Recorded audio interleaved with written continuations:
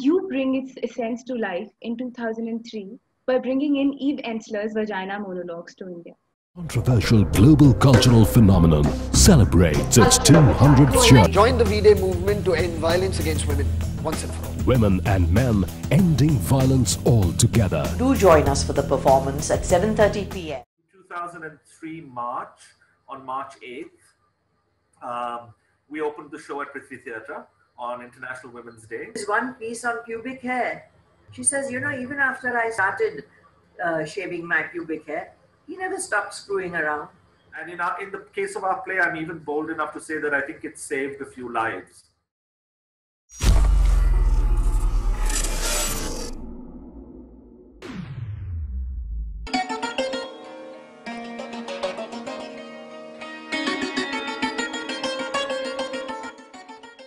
And welcome to Gagri of Tales. I'm so happy to have the privilege to speak to the mother and son duo who have transformed India's conversation on gender violence and rights. Bharat Muni's Natya Shastra, the oldest surviving text on Indian performing arts, calls theatre as the fifth way to transform the masses. And you bring its essence to life in 2003 by bringing in Eve Enser's Vagina Monologues to India, which has also been called the most important piece of political theatre of the last decade. So today I would love if you could tell our viewers briefly about the Vagina Monologues and the V-Day. Yeah. Well, the Vagina Monologues is a play written by Eve Enser, who now only wishes to be known by the letter V. And she wrote this play after interviewing over 200 women from all over the world, including Bosnia and Kosovo, which were major issues when this particular play was written. But these are stories of women all through the world, all over the world, I mean, women are being battered in our own country. There seems to be no end to abuse of women or children, girl children especially. And this play is therefore of very vital importance to somebody over here. 97, I was still in my mid to late 20s. And I enjoyed the play. But I don't think one as a male, and secondly, as someone who was still relatively young, I don't think I fully got what the play was about. But I do remember sitting in that audience of about maybe 600-700 people. And I felt for that 90 minutes of the play that I was in a cricket match with the audience reaction in terms of the hooting and the shouting at the stage and the laughing and the clapping mid-sentence and the cheers and it literally was like being at a sporting event. That audience had taken to that play so deeply, and it was largely a female audience. And so I came out of the theater I enjoyed the play, I was moved in many parts, but I didn't get it entirely. But I was very by the audience reaction. I'd never seen a piece of theatre do that the way I saw it that day. And then in roughly about 98, my mother was visiting Atlanta, where my sister and her family live. And I was there at the same time. It was around this time, December. And there was another touring company of Vagina Monologues that happened to be in Atlanta. And so I told my mom, I said, you've not seen this. I said, here's a ticket. I've already seen the play, but go enjoy it. I'll pick you up when you're done. And I dropped her off at the theater, went, to a bookstore and whatever, came back. And before she even got in the car, she leans in through the open door and she says, we have to take this to India. The V-Day movement, of course, was a movement that was brought about to bring about an awareness of this abuse and gender discrimination, etc., through raising funds and the funds bring about an awareness towards ending this particular tragedy that is really falling upon all women all over the world.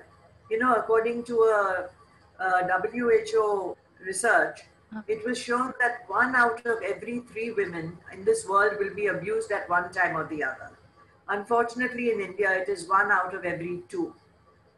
And therefore, the importance of a play like this cannot be emphasized enough. Playwright was very, very protective and wanted to make sure that who she thought were the right people got the rights. We didn't know her at all.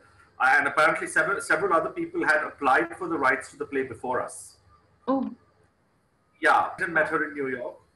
And I think that meeting convinced her that she should give the rights to us. And she told us at that meeting, I remember very clearly, she said, she said, the reason I'm selecting you over all the other people who've applied is because you're the only people who applied who didn't ask to cut this and change that and, alter the play to suit the Indian sensibilities.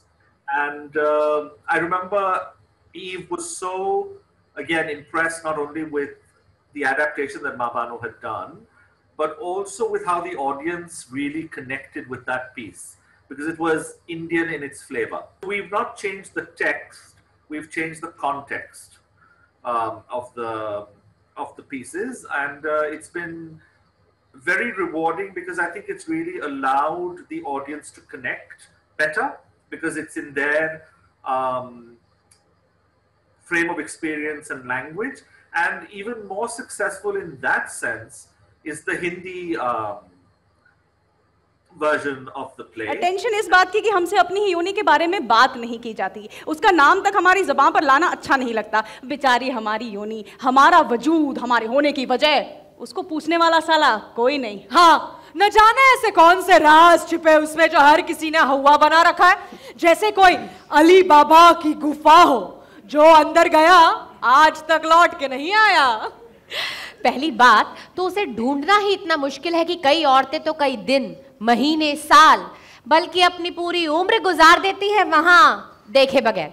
ऐसी ही एक औरत से जब मैं मिली तो उसने कहा कि उसके पास टाइम नहीं है। But in theaters it was a financial disaster because audiences didn't come. And I remember at one stage we performed for one evening for only 6 people. I don't know, there was this mindset that in Hindi, what is it going to sound like? And yet people who understand Hindi and understand English say that the Hindi one has far more energy because it resonates. It resonates with the Indian audiences. But in the Bastis, it was a whole different, So what was their response? What was their response like? I tell you, the Bastis were a totally different experience. They got every nuance because they went through everything that we were talking about. And it was very amazing that many of them shared their personal stories with us after the show was over and had it video recorded. And it was very, I don't know, it somehow touched me tremendously, and they were not at all inhibited in talking about what they were undergoing, not at all. And I hope someday some multinational gives us some money where we can put these videos together and make a little film out of it. It is a reflection of personal experiences. Yes. To what extent does it take a political stand? So it has a political bent to it, but it also is a very brutal, very explicit play. It talks about every kind of abuse to women, physical, mental, emotional. It's not just rape, but sometimes horrible things are done to women. Like there is one piece on pubic hair, where the husband insists on having his wife remove her pubic hair, and she doesn't want to do that. And so they go to a counselor, and he says that he doesn't want to have sex with her because she doesn't clean herself there. And so ultimately she gives in. Compromise is the one word that is always used to women, adapt and compromise. It is never the other gender that compromises. And she says at the end, and it's a little funny, it's sad. She says, even after I started shaving my pubic hair, he never stopped screwing around. So there are very many, pieces, there's a piece, a very, very beautiful piece on a little girl who was abused by her uncle. And how from the young age of 3 and 4, when she used to play with boys, how she was always harassed, hit over there, until this one uncle abused her when she was 10. And then somehow she gets over the mental trauma, but not really enough to make her want to have sex. And then she meets a woman who teaches her how to enjoy sex. Because really, sex is one of the most beautiful things. I mean, whether people like me to saying that or not, It's just that you have to explain to your child that it comes with a lot of responsibility. But we don't do that, and then we crib about, boys not respecting girls, boys not being aware of being sensitive towards girls. And I think it is somewhere where we have failed.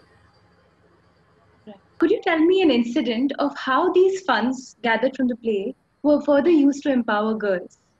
One that really stands out in my memory is that again, this must have been about 2006 or 7. I think Savvy magazine, if I'm not mistaken, had featured this young acid attack victim named Hasina Hussain. And Hasina was a young, bright Muslim girl from Bangalore. And her parents had been convincing her to get married. And she said, I don't want marriage. I first want to get a job. I want to become economically independent. And so she got a job. Unfortunately, her boss at work started making advances towards her. And again, she gently kind of turned him down, I suppose is the way to put it. And he one day showed up at her house and threw acid in her face. And she was completely blinded in both eyes. Her entire nasal passages melted because of the acid attack. She had to have over about 39 operations just to reconstruct the bones and so she could breathe. Her eyesight was never going to come back. I brought her to Mumbai actually a little nervous because we were doing a big fundraiser for her, and it was the fundraiser when people like Farhan Akhtar and Zoya Akhtar and Imran Khan, the actor, and Loveleen Tandon from Slumdog Millionaire, and Sandeep Soparkar, and all these people got together, and we put on a great evening of entertainment and raised funds for her. And at the end of that evening, we asked Hasina to just address the audience, because I think audiences always want to know that their money is going to somewhere real, And I remember I was in the lighting booth, controlling the lights with my tech team and all. And Hasina came on stage and she spoke for about, we had told us Hasina talk for 2-3 minutes. I think she spoke for about maybe 10-11 minutes.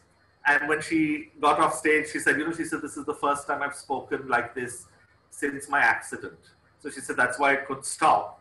मैं moral support देने की कोशिश करती हूँ क्योंकि acid attack survivors इतनी depression में होती हैं और उनकी डिसेबिलिटी को एक्सेप्ट करना बहुत बड़ी बात होती है. So this is just one story about one individual helped by so many who has in turn now turned it around to help other individuals, and that kind of community and that kind of experience is I still get goosebumps thinking about these things.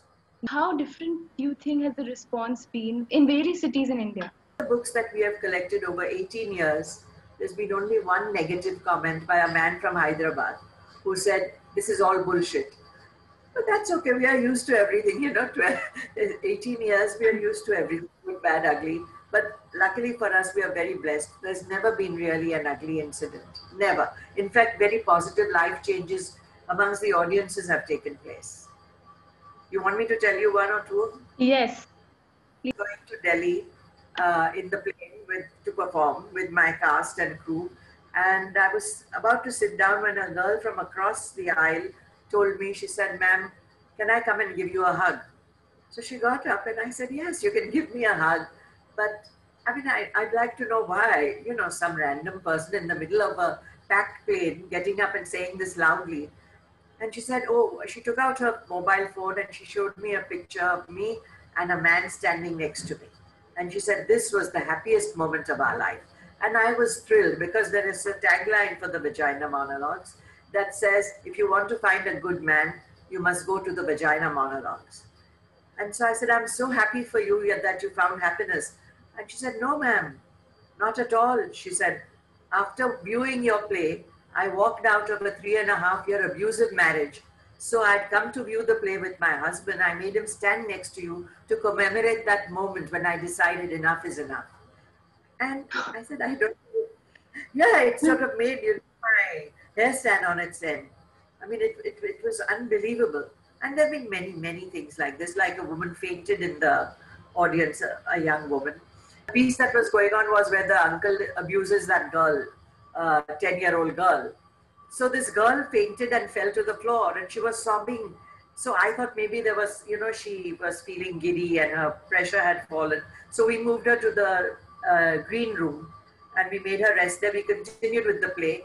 And later on, when we went back to the green room, she told us that this had brought a closure to a trauma that she had suffered because her sister, who was 10 years old, was being abused by the uncle, and this girl had walked in on that scene.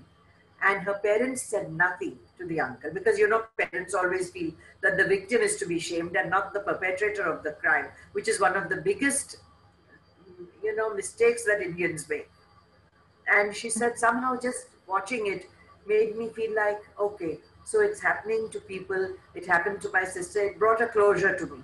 And 6 months after this day, we were in Delhi performing, and the sister who had been raped came backstage and said, "Do you know, the girl who fainted was my sister." So these strange things have happened. They left their dirty sperm inside me. Became a river of poison and pus. And all the crops died. And the fish. My vagina, a live, wet water village. They butchered it, invaded it, and burnt it down. I do not touch now. I do not visit. I live someplace else now. I don't know where that is. What has your personal experience been like of stepping into characters with such traumatic experiences?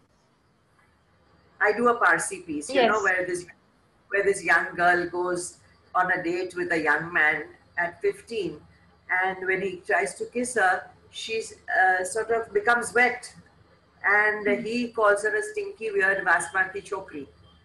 And so, I know, and after that, she never goes out with men. She never has had an orgasm, and it's so sad. She said, my life was finished. I just couldn't bring myself to go out with men for the shame that that particular incident had sort of imposed upon me. And I know lots of women, Parsi women, who are single, who never go out. Possibly there is something within their psyche which, triggers off this feeling of shame or feeling of holding back. So you put that into it, Uttar Pradesh has had multiple reported cases even in the lockdown. And being a young girl from this state, I want women to retain that spark within them and people not to get desensitized to what's happening around them and to normalize this. So what would that one message be through these experiences that you would give us? The one message I give is to the parents first, that educate your daughters. For God's sake, do that, because until you do that, the girls have no chance of surviving in a world that has so many sick men around. The men that while women have been fighting this and have to fight it, that victory over that will not be won till the men get their act together. And that act together is to, of course, first stop the violence if you are perpetrating it in whatever form it is. And it's not just beating women, but if you are a filmmaker and you're spreading misogynistic images through your cinema, stop that immediately, even though it may be making you lots of money. If you're making a fairness scream, stop that, because you're spreading messages largely to women about their inferiority. So I would say to men that we've got to join that fight. We've got to join that movement, because without us doing it, it's going to continue to get worse. The men that while women have been fighting this and have to fight it, that victory over that will not be won till the men get their act together. And that act together is to, of course, first stop the violence if you are perpetrating it in whatever form it is. And it's not just beating women, but if you are a filmmaker and you're spreading misogynistic images through your cinema, stop that immediately, even though it may be making you lots of money. If you're making a fairness scream, stop that, because you're spreading messages largely to women about their inferiority. So I would say to men that we've got to join that fight. We've got to join that movement, because without us doing it, it's going to continue to get worse.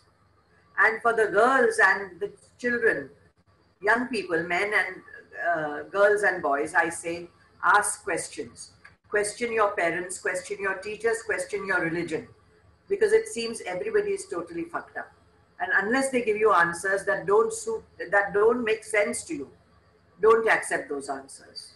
You must accept your children from questioning you, and you must accept that this world is different from the one you were brought up in. You have to accept them, and you have to let them lead a life that is right for them.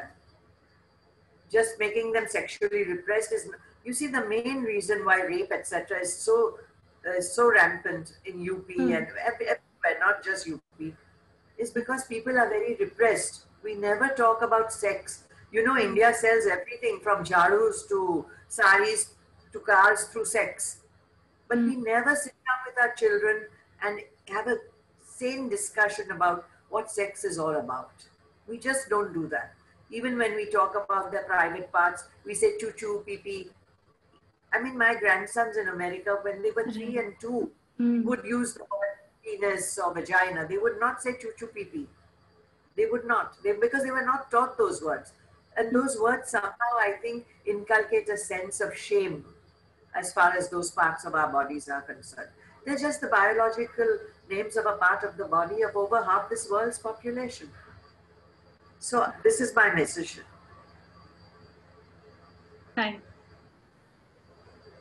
Thank you for coming on Gagri of Tales and talking to us about a play which has been a beacon of hope and change for many. Thank you, Zina. It's been a pleasure. Thank you for having us. Thank you so much.